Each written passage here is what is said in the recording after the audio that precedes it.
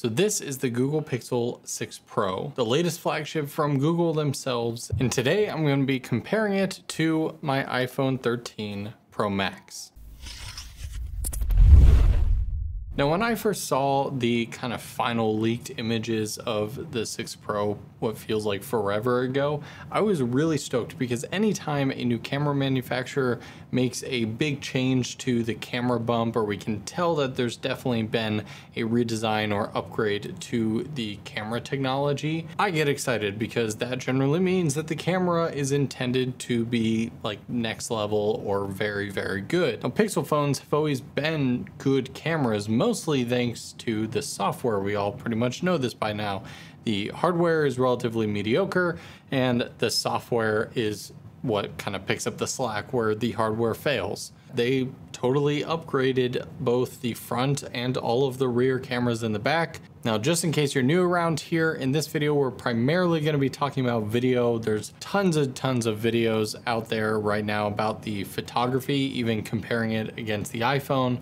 I don't take a ton of stills anymore, so we're going to be mostly talking about the video aspects. But I do want to start out with just talking about my general feel and overall use of the phone itself with the redesign and everything. Now, in terms of color, this honestly, like I don't really like. This is not my vibe. This would not be the color I would have chosen. I think the white or the black or dark gray one look awesome. My wife personally loves this color. This is very much her aesthetic, so this phone may go to her afterwards. But besides that subjective opinion, I think the phone itself looks fantastic. Now, while I do very much prefer the squared off edges that the iPhone has, this kind of curved display is still nice. The camera bump, I like the fact that it is just a straight up visor all across the screen, because that means that when you set this down on a table, you don't have the same rocking that you do on basically every other phone. The screen looks great. The materials feel very high quality, as we've all come to expect nowadays. I will say the Pixel 6 with the matte finish,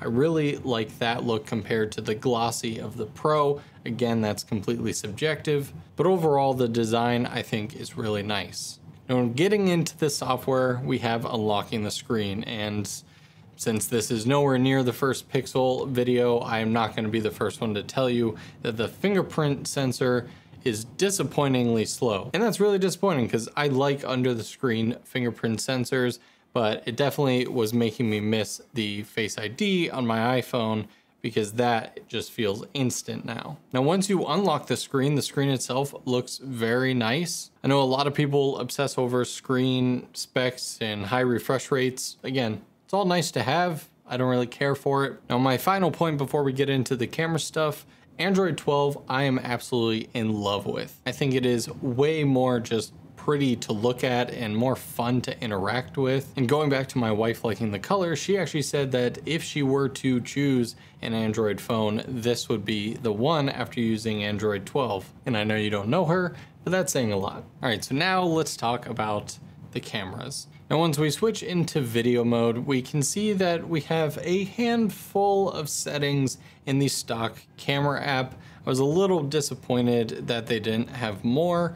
But basically you get your normal, tap on the screen to change your focus, but this will also bring up a couple settings that I do like. Definitely better exposure settings than what you have on the iPhone, which is just kind of tapping and going up and down, or in ProRes, you now have that kind of EQ slider. But over on the Pixel, you can individually control the highlights and the shadows, as well as the color temperature, which is really nice.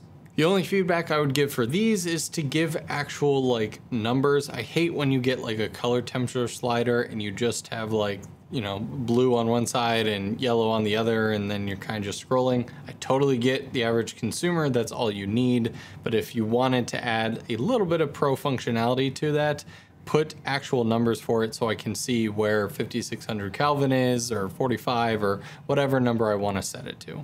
Now, on the Pixel, you actually do get a handful of stabilization options as well. While the iPhone's is just kind of whatever the built-in stabilization is, which you can turn off in a third-party app, here you have your standard for just regular movement. That's the default. You have locked, which is intended to be like if you forgot your tripod, it will just act like the camera's not moving at all, but that does activate the 2x zoom, so you are definitely losing quality with that. Personally, I would never use that stabilization setting. You have active for heavy movement and cinematic pan. Now these can be fun to play with. When you get the phone, play with all these settings to see which ones you like, because some of them are kind of jittery and they don't look very smooth. Most of the time I just left it to default.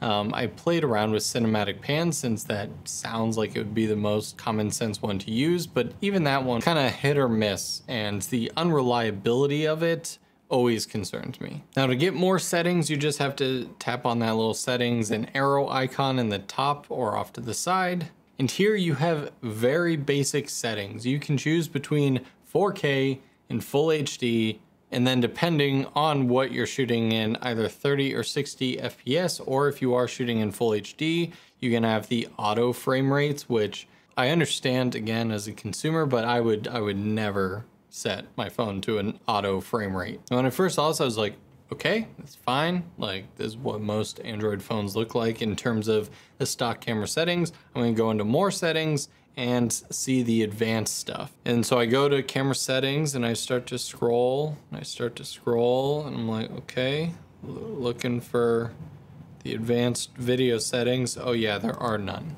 And this is where my disappointment kind of comes into place, because again, I was so excited for the camera, but when I knew I wanted to stack it up against the iPhone, it was really hard looking on paper how they would even compare. Here you have a phone that can shoot 10-bit and the first phone to have a professional codec of 10-bit ProRes HQ, while here the best you can do is 8-bit H.265.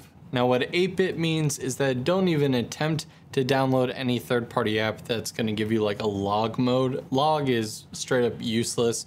If you're shooting in 8-bit, you are not going to be able to color grade it to any sort of decent look. 8-bit, you have to kind of get your settings right in camera for the look that you want. So play around with the color temperatures and the highlights and shadows and get it as close as possible in camera, because what you're going to be able to do on the computer or even editing later in some other color grading app on the phone is going to be extremely minimal. See, and after using both of these phones kind of side by side the past couple of weeks, on paper you have the like abundantly clear winner. It's the iPhone. Like you can't even argue from a stats or specs point of view that this camera even remotely has the capabilities that this has. But in actual real world use, is it that far off? There were plenty of moments that I preferred the Pixel 6 Pro's image over the iPhone's and the other way around, or a lot of scenarios where they were so close that, you know, if you removed the label and just showed me them side by side, I'd be flipping a coin to guess which one was which. I very much agree with a lot of the reviews out there that the Pixel 6 Pro relies so much on its post-processing abilities that it goes crazy on the HDR look. So subjectively, if you're into that look, you want those shadows raised and those highlights dropped, then this is definitely a phone for you. A lot of those shots, I really prefer the iPhone's more natural. I'm okay with not crushed blacks, but definitely darker shadows rather than lifting them up so much. Or again, having the 10-bit Dolby Vision color science that I can actually raise it in post to have a little bit more control, rather than this just being super contrasty, super punchy in HDR, and not really easily being able to get a flat image out of it that, in my opinion, looks a bit more cinematic. I will say in low light, I don't know if it's the post-processing or anything, but I was a fan of this a lot of the time. The noise just looked cleaner. Even shooting in ProRes on the iPhone, the noise got pretty muddy for this specific example, and the Pixel shot actually kept pretty sharp. And so it's moments like that that I do see the beautiful marriage of better hardware and Google's amazing post-processing skills. My biggest problem with the Pixel 6 Pro is the inconsistencies of the look. Maybe I would just have to use it as my full-time phone for months to really be able to be like,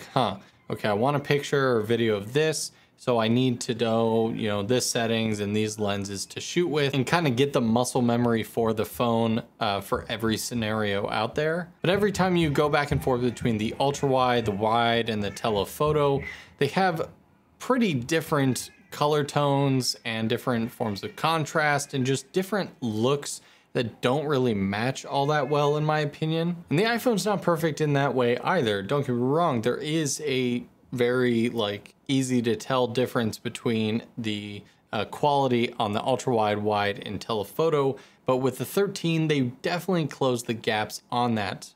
And yes, this does have a 4x zoom, which does get you further than the iPhone, but to me the quality was even worse. It almost looked like a digital zoom. On a bright sunny day it was fine, but in almost every other scenario it didn't do it for me. So how do I tell the winner between two phones? For me, it's quite simple. Whenever I am out and about and I see a moment that I want to capture, which phone am I going to take out first? Which phone do I know is going to give me the best shot? The iPhone continues to give me a reliable and consistent look that I know I'm going to be happy with and be able to edit into something I really enjoy. The ProRes this year makes this a near impossible phone to beat in terms of video, in my opinion, because I've been able to cut iPhone footage into professional commercial projects. And of course, if I want to film like a behind the scenes for YouTube video and mix it in with my Blackmagic footage, it's still a phone, but it shoots incredible video. While the Google Pixel 6 Pro takes amazing photos and video in the right situations. And while everyone is out here living different situations, for the majority of mine, this just didn't give me the best image possible. Let me know down in the comments below if you guys agree. Do you think I was totally far off? If you enjoyed this video and want to see more, don't forget to get subscribed. And if you want to see me put my iPhone 13 Pro Max up against my Blackmagic Pocket 6K Pro, you should check out this video over here. And here's another video that YouTube thinks you will enjoy. Thanks so much for watching. I'll see you guys in the next video.